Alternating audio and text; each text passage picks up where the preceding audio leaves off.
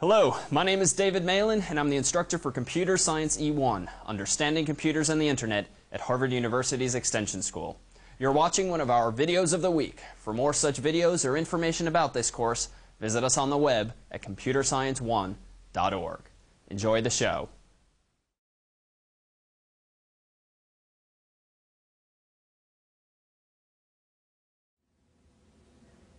Hello, I'm Dan Armendariz, a TA for Computer Science E1. In other videos of the week, we talked about TCP/IP and HTTP. But how do web servers actually work? Well, they use something called the client-server model. Now, this isn't anything new to us. Whenever you go to a restaurant, it uses something very similar. You are the client, and they are the servers. You sit down, you open a menu, you tell them what you want, the server provides you with the food. Similarly, you request from the server, when you sit at your computer, you request from the server the page that you would like to see, and it serves it to you. So with this in mind, let's take a look at a URL, or a Uniform Resource Locator. Right here, I have a pretty standard URL. So I typed this in just a little while ago, and my web browser actually breaks it up into several different things. Right here, HTTP, this is called the protocol. Now there's more than just HTTP. There's HTTPS, which provides secure connections to web pages. There's FTP for File Transfer Protocol, FTPS for Secure File Transfer Protocol, MMS for Microsoft Streaming. There's even an AIM protocol. There's many protocols, but for the purposes of this video, we'll concentrate on HTTP. Next, we have the server. This is the address of the computer that your computer contacts when you try to access a web page.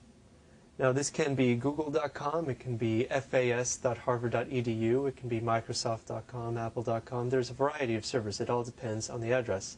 I recommend viewing our TCP/IP video of the week for more information. Now after this, everything after the slash of the address is the resource. This is a particular web page on the server. It could be the index page, it could be a particular news page, it could also be, if we happen to type in a search, it could be the address of the search page. So when you type this address into your web browser, it breaks it apart into the protocol, the server, and the resource.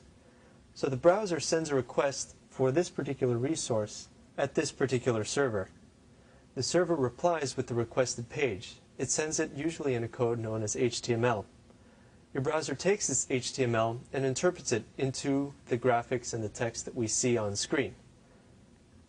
So like many things on the internet, there is more than one way to serve a web page.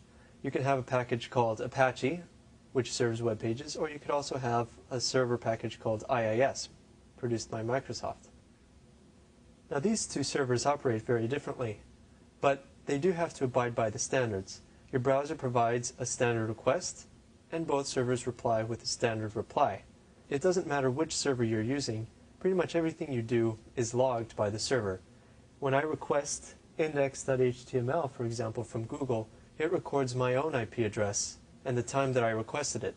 So it knows basically which computer has requested which particular web page at a particular time. This can be a bad thing if you are a die-hard Windows user and you don't want your family to see that you've been secretly looking up the newest stuff from apple.com. So I talked earlier about HTML, one of the standard ways that a server replies with a web page. But this is just a static page. There are other versions as well. You have CGI, dynamic pages such as Perl or PHP. You can also serve other media types, as I discussed before, which is one of them is this video of the week. You could also have pictures, music, a variety of other things. So that's a quick overview of web servers. I'm Dan Armendariz. Thank you for watching, and I hope you enjoyed it.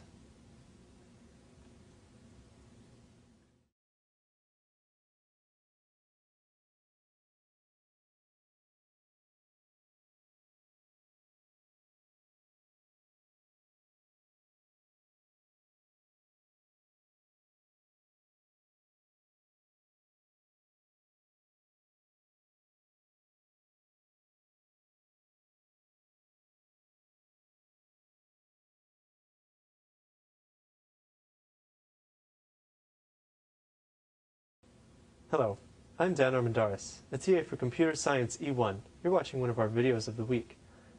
Now, in previous videos of the week, we've talked about several internet communication protocols. Well, no, we didn't. How do web servers actually work?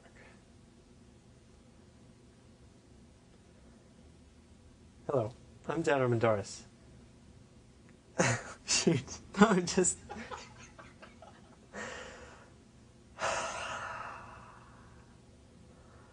Maybe I should say somebody else's name.